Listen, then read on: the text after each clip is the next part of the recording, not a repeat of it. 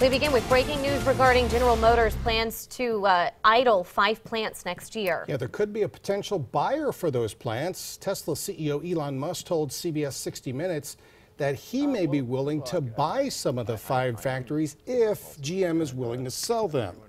Now, that interview will air Sunday night here on WKBN 27. Tesla, by the way, makes 3 all-electric cars. It only has 1 plant. It's in California. Fiat Chrysler already plans to open an idle GM engine plant in Detroit. That's where it'll make a Jeep model. Now to continuing coverage of the Drive at Home campaign to support GM Lordstown. Today, Youngstown Warren Regional Chamber President James Dignan met with Ohio Attorney General and Governor-elect Mike DeWine in Columbus about the future of the complex. Yeah, the meeting comes a little more than a week after GM announced it would stop production of the Cruze. Here's Noah Daniels-Wilder with more.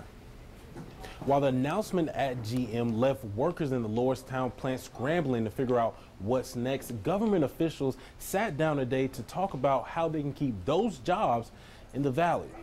James Dignan told me that even though GM threw an unexpected punch to workers in the valley, the fight is just beginning. He's hoping for the best, but planning for the worst. Best case scenario, GM finds another product for the plant to make. Dignan says the incoming DeWine administration is already working to convince GM executives they will do whatever needs to be done to keep GM's presence in the valley. They plan to be present and engaged at the Detroit Auto Show shortly after the inauguration. They already have set up their meetings with Mary Barra and others to say that the state is a partner, that the Mahoning Valley is open for business.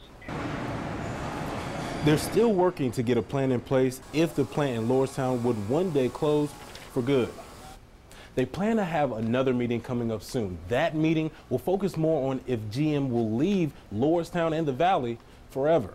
Live in the newsroom, Noah Daniels-Wilder, WKBN 27, First News at 6.